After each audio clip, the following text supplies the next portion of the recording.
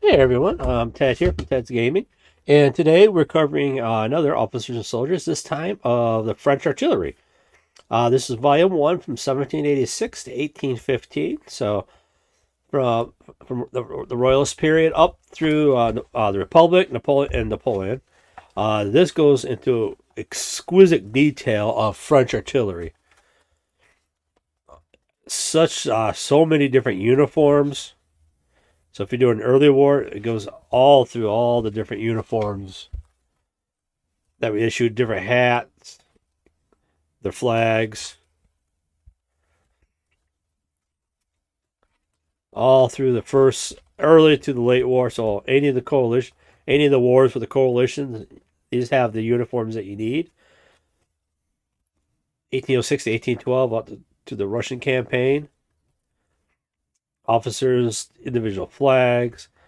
Later in the book, it gives a layout where each man would be used in the artillery battery, what their jobs would be, all their equipment, rifles, slings, different canister rounds and shells, the colors of the artillery pieces, different equipment, all through from 12-pounders, 4-pounders, 8-pounders, howitzers, the caissons, the layout of how the rounds were stored in the caissons, how barrels were lifted off of the guns, how they're mounted on the caissons, maneuvering from all the different systems, more caissons, more caissons. Then they have the forges, the ammo wagons, mountain artillery. So it has a little of everything. And the other one, it goes a little bit more detail, more about more stuff, more horse artillery,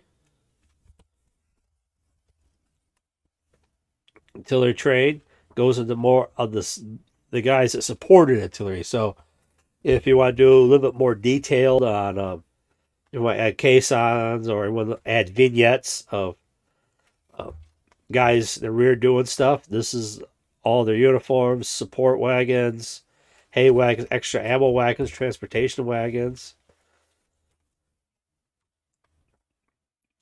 more guns, how the horse teams were laid out. But yeah, more caissons. How many caissons were in unit? Some different looking 24-pound howitzers, 6-inch howitzers. All through it. This has everything. Artillery train drivers. So this could really help out if you want to do a little bit more detail. What caisson crews, or sorry, I said like vignettes in the rear doing stuff, repairing cannons. This will really really detail it. These guys once again knocking out park. And the adding to this one is their number 10 one. This is the more artillery train, but also the medical service, headquarters staff, and administration. So there's a horse artillery officers. Gives them more detail, more artillery train for horse artillery. A little bit different designs. A little bit closer look of the teams. Or it just goes more and more detailed on different stuff. Wagon NCOs, administration of Imperial Guard, where everyone stood in rank, clerks, medical service staff. So if you want to do a vignette of wounded troops, here's guys a little bit more fancy uniforms, probably which they wouldn't wear in the field, except the service dress over here. Not so for doctors and medical staff. The flying ambulances, forgot, for the French army, medical stuff, doctors, surgeons, and pharmacists. So if you want to do a vignette of a medical team, this has really detailed and the history too. And you got the guards, support staff for the guard, adjutants, aide-de-camps. So aide-de-camps for for whatever system. This has all different uniforms that were issued to them, or ones they made themselves, making themselves stand out above the other ones.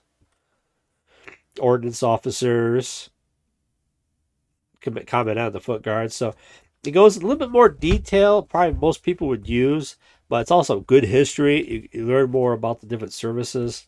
Yes, if you want to do little vignettes, this has the stuff in there to do it. So with these books, once again, like I always say, they do a fantastic job on nice detail. But since they got actually worked with first-hand sources, so it really helps out. So, all right, guys. Another quick one right there. I'll see you guys later. Hit like, hit the share, and I'll be back with more stuff. So later, guys. Thanks.